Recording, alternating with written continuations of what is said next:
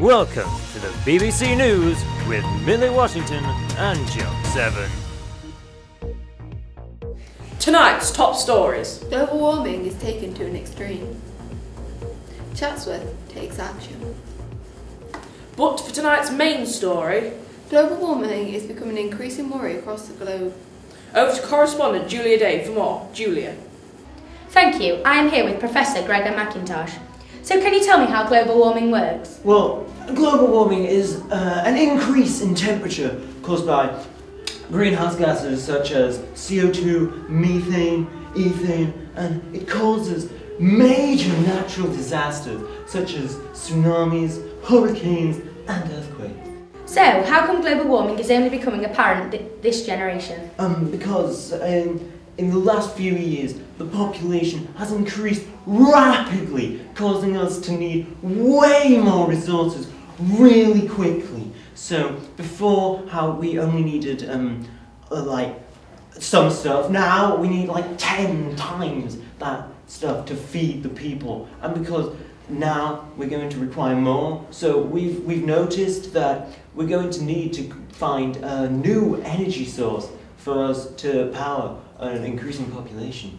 Wow. Thank you for that insight into how severe and worrying global warming can be. Back to you in the studio, Millie. Thank you, Julia. In order to produce renewable energy, Chatsworth have created a renewable energy centre. This is powered by the vast woods at Chatsworth grounds. They cut down a small portion of these trees, avoiding exhaustion and trees and wildlife habitats. By the time the rest of the woods are being cut down, this portion will have regrown. Over to correspondent Shay for more information. Shay.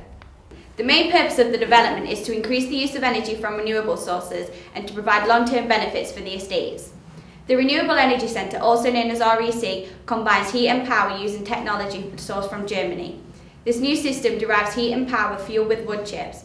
The system relies on an initial process to release gas and then uses that biogas to fire a generator to produce electricity and heat.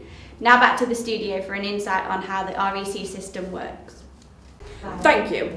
Well, the REC system converts the wood chip into a clean combustible gas and, using an engine similar to that found in large commercial vehicles, drives a generator to produce the electricity and heat.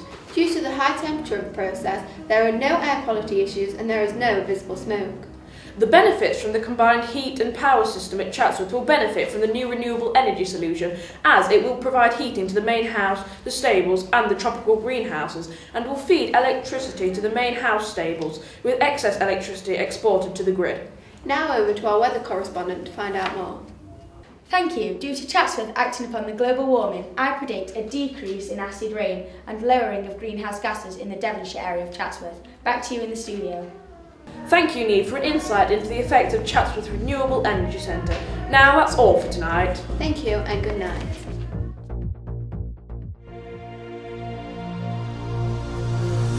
Coming up next on BBC One, we've got The One Show.